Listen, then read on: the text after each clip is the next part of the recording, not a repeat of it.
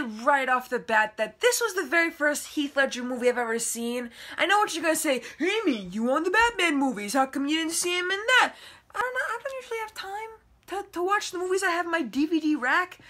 This is also another Joseph Gordon-Levitt movie. So if you didn't know that, he plays a character named Cameron. He's right there. Ain't he a cutie? Ain't he adorable? So, hold on a minute. Oh, that burns. Welcome back to Amy's Movie Review. Today we're going to be reviewing 10 things I hate about you. Now, while doing some stuff for this movie, I discovered that there was a TV show on Freeform that has an 88% rating on Rotten Tomatoes. Now, I figured it would get like a low rating, but apparently it was popular. So apparently they didn't mess anything up because it is based off of the movie. So at least they didn't, mess up, because that would have been bad. That just would have been bad. You know. Whatever. What am I even saying anymore? Hold on. The movie is about a girl and a guy. It basically, how can I put this in a way you can understand? This movie is like your typical late 90s movie, I would say, because this came out like 1999, I think, so, or 2000s. Either way, it's a typical high school movie with Heath Ledger and nice, luscious, long hair. Look at my boy. You should have seen him with a bun in the movie.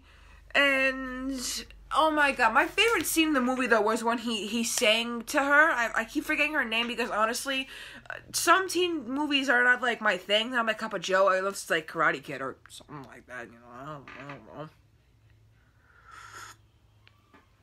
I will be playing the song at the end of the review, but all I can really say about it is that it's pretty good. Joseph Gordon-Levitt makes his character very funny, and Heath Ledger's character Patrick is very interesting to me, and that's what I like about it. That's what you need in a character. You need something interesting about them. Alright, the next two videos after this is I'm watching a commercial for Karate Kid, because they had toys apparently, and then it'll be Keanu Archive, William Zabka Archive, and the next movie I'm reviewing is Scream. Oh, Scream. Now, before I end the video, I gotta just, like, remind you something. Subscribe, like, comment, share this video with all your friends. If they have never seen 10 Things I Hate About You, I recommend they should go watch it right away. It's on Disney+.